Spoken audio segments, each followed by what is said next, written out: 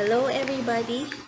This video is for individuals taking up introductory programming courses, specifically the use of the C programming language. In this video, I will be discussing introductory part before we proceed with the programming parts, which will later be recorded as well. So let us start.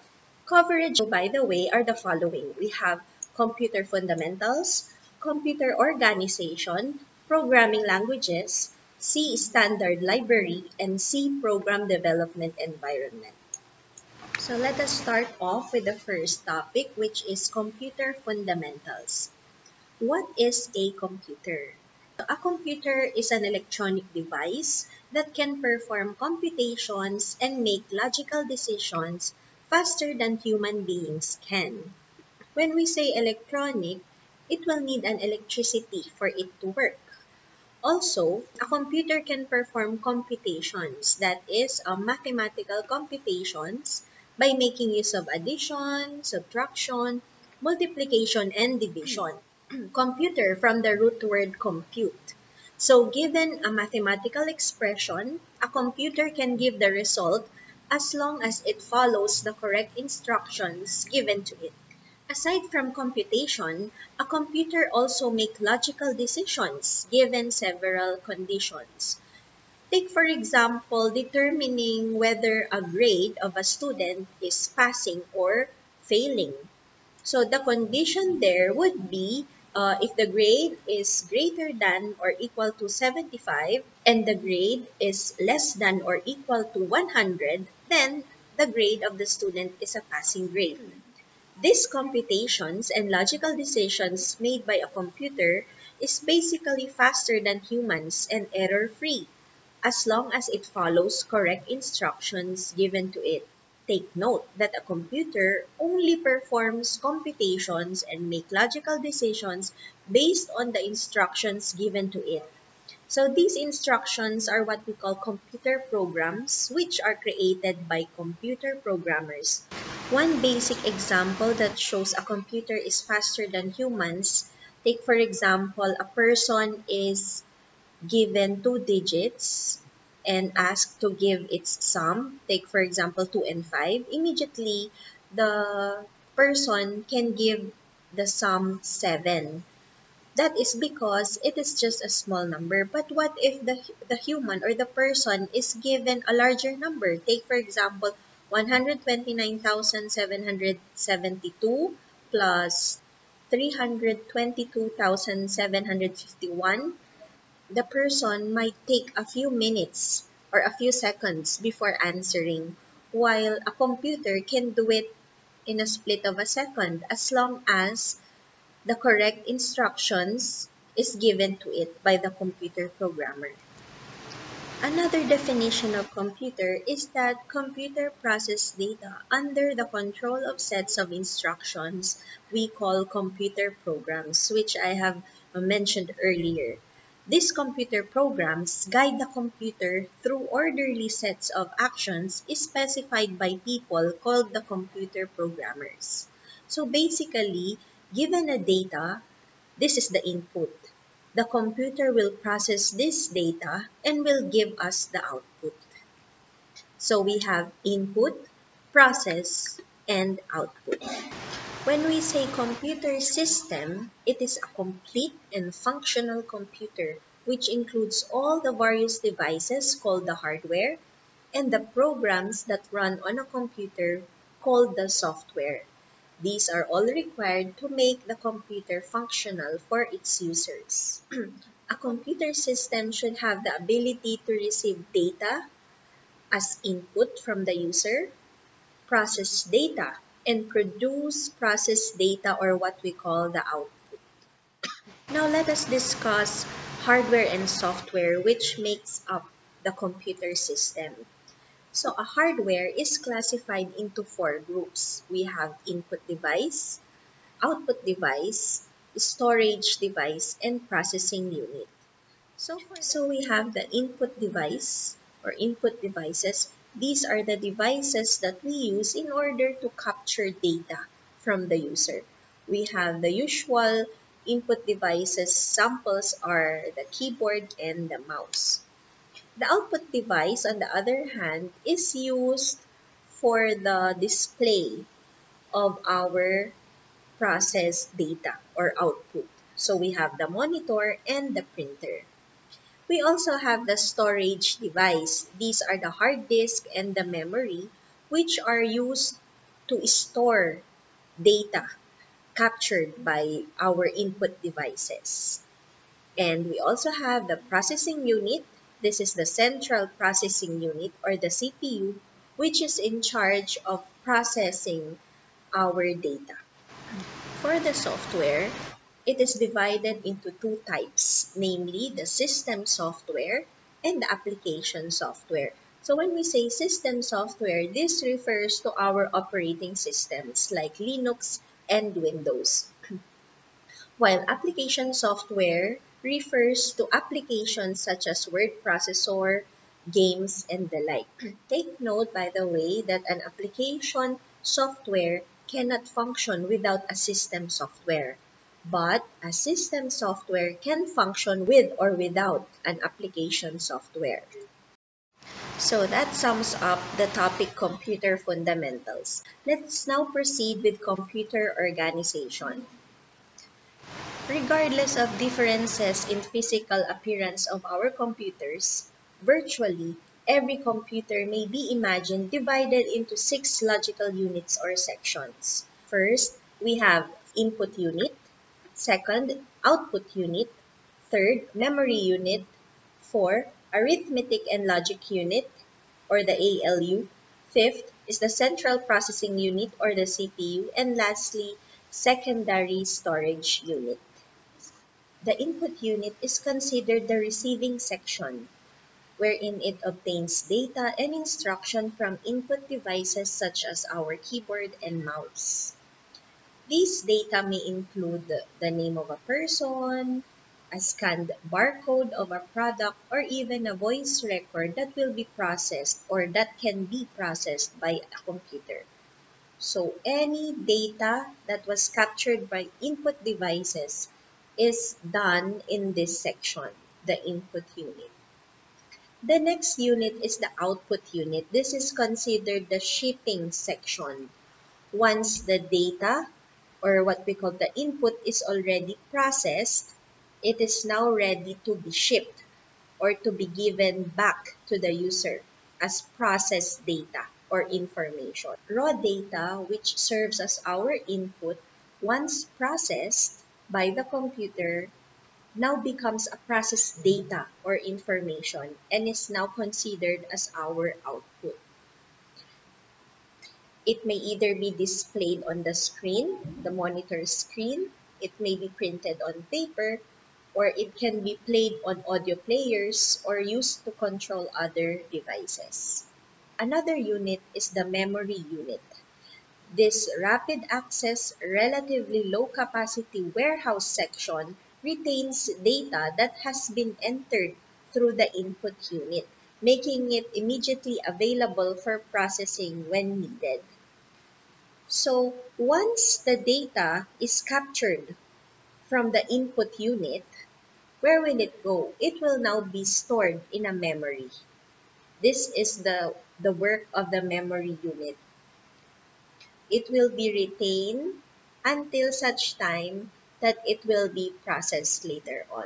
The memory unit is often called either memory or primary memory. It is a short-term memory, meaning the data here will not last. So take for example, if you turn off the computer, the data stored in the memory unit is gone. Unlike with the secondary storage unit, which will retain the data. So that sums up the topic computer organization. Let us now proceed with the next topic, programming languages.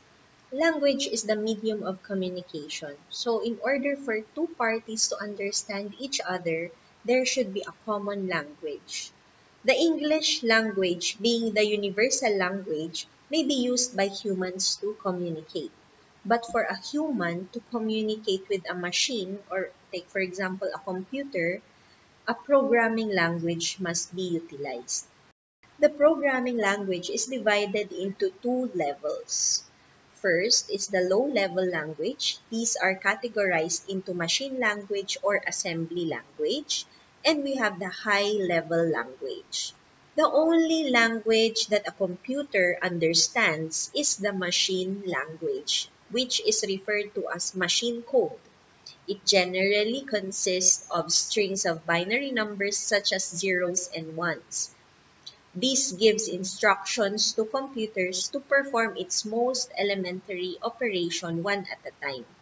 A machine code can be directly executed by a computer. Machine language programming was simply too slow, tedious, and error-prone for most programmers since a programmer does not really use the machine language as its language. As a result, instead of using the strings of binary numbers that computers could directly understand, programmers began using English-like abbreviations to represent elementary operations. These abbreviations form the basis of assembly languages. So translator programs called assemblers are required to convert assembly language to machine code, or what we call the machine language. Computer usage increased rapidly with the advent of assembly languages, but programmers still had to use many instructions to accomplish even the simplest task. So to speed up the programming process, high-level languages were developed in which single statements could be written to accomplish substantial tasks. The high-level languages allow programmers to write instructions that look almost like everyday English and contain commonly used mathematical notations. High-level languages are preferable to machine and assembly language.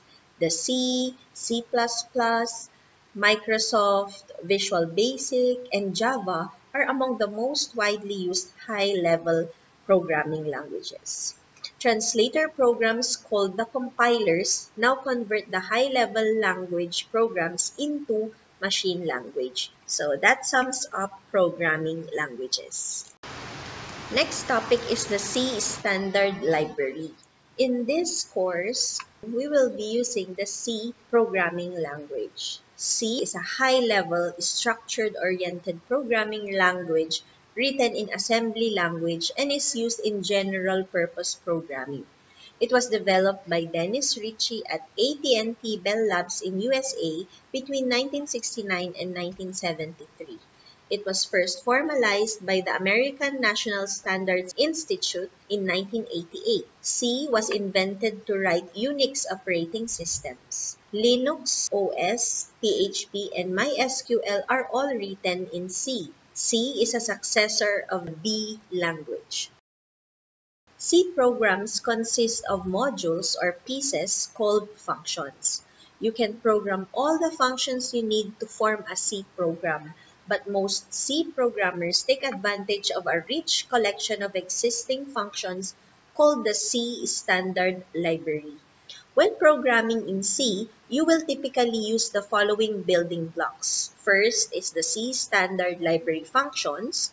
These are what we call predefined functions. Second are the functions you create yourself. And lastly, functions other people have created and made available to you. In C programming, we can use different functions, but we cannot use them unless we include the library they belong to. But we are not limited to using these functions. We can also create our own functions depending on the program that we want to create. There are really two pieces to learning how to program in C. The first is learning the C language itself, and the second is learning how to use the functions in the C standard library.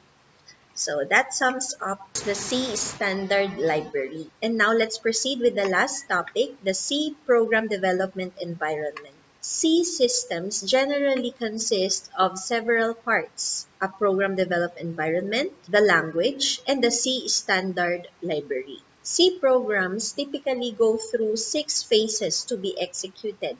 These are the edit, pre-process, compile, link, load, and execute. Phase 1 is creating a program, or what we call edit. This is the time that you create or edit a C program using an editor. You make corrections if necessary, then store the computer program on a secondary storage device, such as a hard disk. The C program file names should end with the .c extension.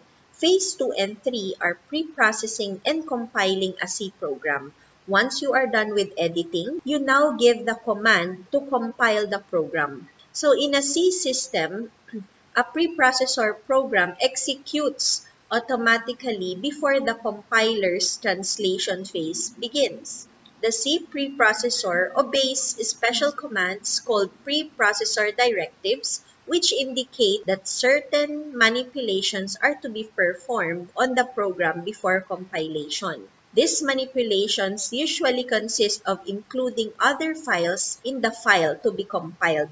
In phase 3, the compiler translates the C program into machine language code, also known as the object code, and stores it on disk. So the compiler translates the C program, which is the high-level language, into a machine language code, which is also referred to as object code.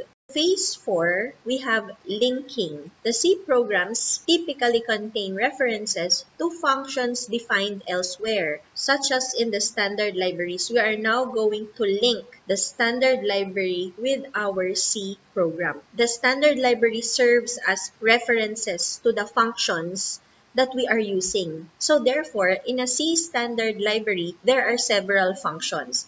And these functions, before we could use them, we have to link the library where they belong to.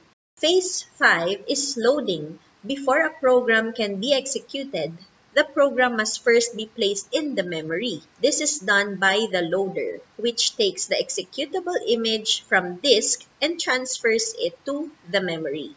Take note that when we say disk, we are referring to the secondary storage unit or the hard disk. And when we say transfer it to memory, we are referring to the primary memory, which is a short-term memory which functions with the CPU. And lastly, the phase 6 is the execution. So finally, the computer, under the control of its CPU, takes each instruction and executes the program one instruction at a time, possibly storing new data values as the program executes. So the figure that you see on screen is a typical C development environment. We have first is to edit the program. If we are editing, we are using an editor. That means whenever we save it, it is saved on a secondary storage device or what we call the hard disk. We should save it with an extension name of .c. And once that we are done editing our computer program, pre-processing and compiling is done. But for it to function well, there should be a link between our C program linked in a specific standard library that we use. And before the program can be executed, the program must first be placed in memory. Once it is placed in the primary memory, the CPU functions. So this is what we call the execution. When the CPU controls what happens when the CPU takes each instruction and executes the program. So that ends the C program development environment topic. So that ends this video, and I hope you have learned from the introductory part of this programming course. Thank you for watching, and I hope you learned something from this video.